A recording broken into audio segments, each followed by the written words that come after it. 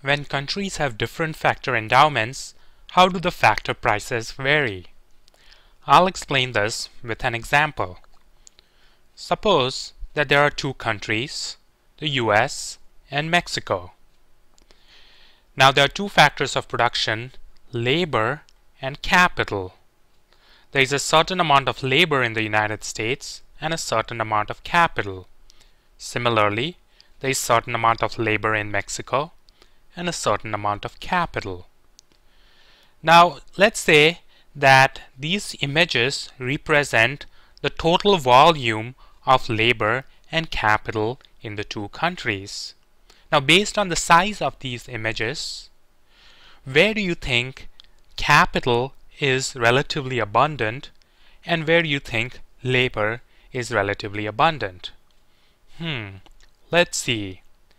It seems that there is more capital per worker in the United States than there is capital per worker in Mexico.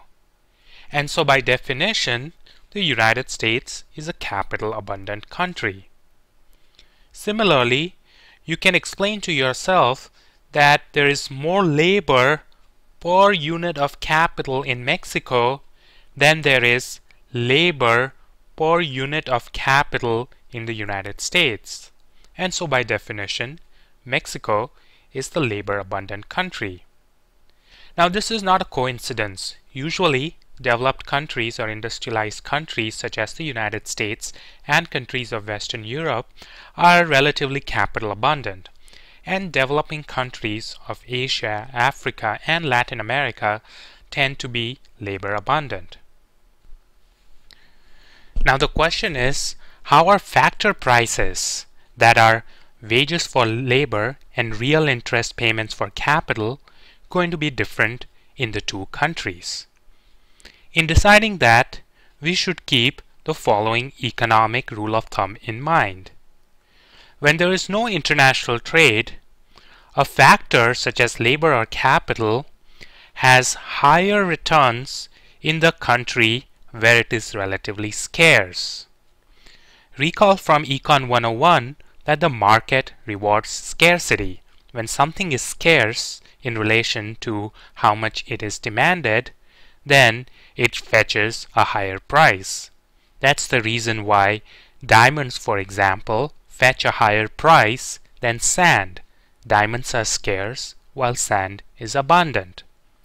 Similarly, a factor of production has lower returns in the country where it is relatively abundant. When you have a lot of something, then it's not very handsomely rewarded.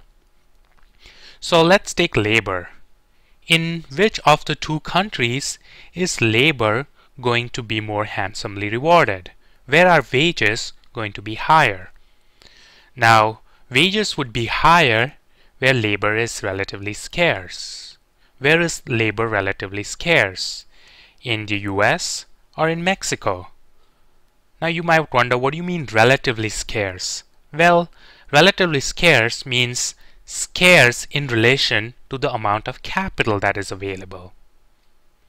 And as you can see, that labor is scarce in relation to the capital that is available in the United States. No wonder, because the US is a capital abundant country, and so it's a labor scarce country. On the other hand, in Mexico, labor is relatively abundant in relation to capital. Therefore, wages in Mexico might not be very high. Yes, wages in the US will be higher than wages in Mexico, and this is what we usually see. In industrialized countries which are also capital abundant, such as the US and the countries of Western Europe and Japan, we find that wages are higher than in developing countries which tend to be labor abundant, countries in Asia, Africa, and Latin America. Now what about capital? Where are returns to capital, that is real interest payments, going to be higher? In Mexico or in the US? To answer that, we got to know where is capital more scarce, relatively scarce, in Mexico or in the US.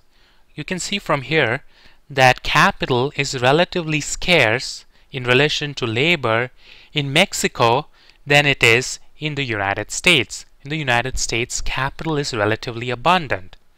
So it won't be a surprise to say that the payments to capital will be higher in Mexico than in the United States.